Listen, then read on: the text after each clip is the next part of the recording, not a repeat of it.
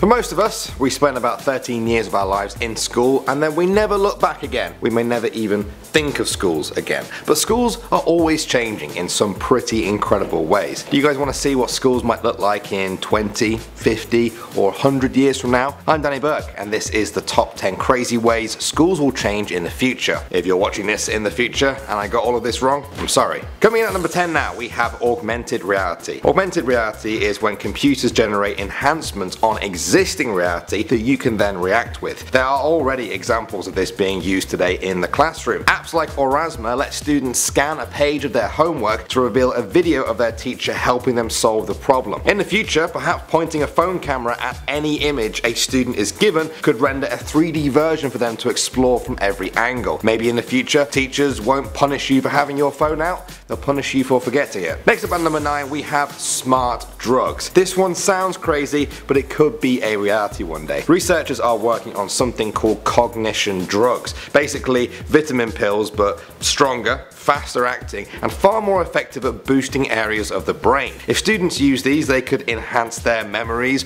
or unlock new creative abilities to help them with their work. Of course, there are so many moral and ethical issues when it comes to this, but some people say it could very well become a reality. Coming in at number 8 now, we have robot teachers. This has always been the stuff of science fiction, hasn't it? A metal robot bleeping and blooping at the front of a classroom. But with the rise of animatronics and AI, robotic teachers could look, sound and act just like real humans. They would be indistinguishable. They wouldn't need sleep, they wouldn't get unmotivated, and they would have instant access to all human knowledge. But will AI ever be a suitable replacement for a real human being when it comes to teaching? I'm sure teachers would argue no, but what do you guys think? At number 7, we have haptic technology. Have you ever played a console game and the controller shook in your hand? That's haptic technology, recreating the sense of touch to a user. The thing is, it's getting a lot more realistic these days. Schools of the future may use advanced haptic technology to allow their students to feel things as if it were right in front of them. Students could feel the ridges on a dinosaur's skull, they could touch a long extinct plant, or feel the tip of an ancient weapon where the only real version is locked away in a museum. You could bring the whole world to a child's fingertips. At number 6 now, we have security. Now, ever since the rise of school shootings over the past 30 years or so in America, people have been discussing how to keep children safe in the still unlikely event of these tragedies happening. There could be safe rooms in schools and even armed school security. Some have even proposed that school entrances should be more like airport security, with full body scanners and x-ray machines. Is this too much? Is there another solution to the problem? What do you guys think? Alright, coming in at number 5 now. Exams will change. Many educators feel that the current method of exams just doesn't work for the world we live in. They worry that it teaches students to just cram as much information as possible and then forget it all the day after the exam. There aren't many employers out there that would value that as an employable trait, and yet that's what the entire system seems to be based off right now. Educators of the future will need to come up with new, innovative ways to show that a child has understood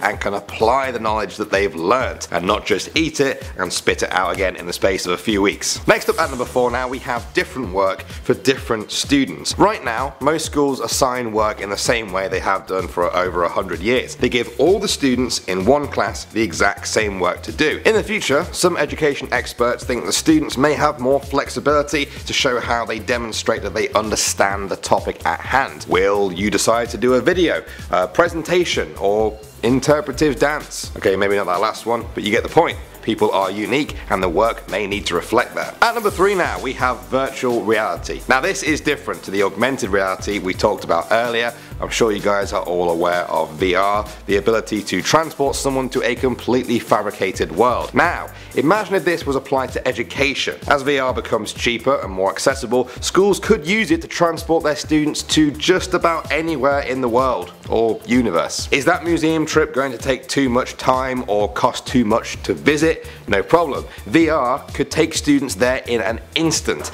As the technology improves, so too will the realism. Who knows where this will lead? Coming in at number 2 now, we have coding. Some people think that learning how to code a computer program will become a mandatory subject for all school kids of the future. In the past, it's been seen as a specialty subject that is only needed if you're going into the IT sector. Now though, the apps we use every day are used for entertainment, for art, or just for fun. If you want to give children the tools to make their own app for baking, helping people learn to draw, or learning a new dance routine, they're gonna need to code it. Personally, I would have loved to learn how to code when I was at school. I'm a little bit jealous of these future kids. And finally at number 1 now, we have 3D printing. 3D printing is getting better, more widespread and cheaper with every year that goes by. So it's logical to assume it will one day be a staple in the classroom. A lot of the reasons we have textbooks and presentations is because a teacher is trying to explain how physical things look or how they behave. With 3D printing,